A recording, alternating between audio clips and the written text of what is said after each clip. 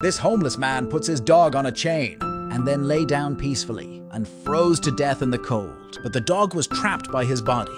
Soon the dog was starving to death just when she thought she was going to die. Two children found her and freed her from her chains. The dog went to the river to quench her thirst. And when he turned his head And saw a leopard that had also been abandoned. The dog took care of the leopard, teaching him how to hunt.